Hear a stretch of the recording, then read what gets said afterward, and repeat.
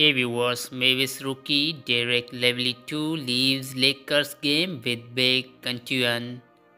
During the third quarter of the Dallas Mavericks matchup with the Los Angeles Lakers on Wednesday night, star rookie big man Dereck Lively II went down with what appeared to be a leg injury. He had to leave the game and was not able to put any pressure on his leg as he left the floor with the help of his teammates. The Mavs have since provided an update that Lively suffered a big contusion and he would not return the game. In 19 minutes, Lively had 2 points, 10 rebounds and 3 assists for the season.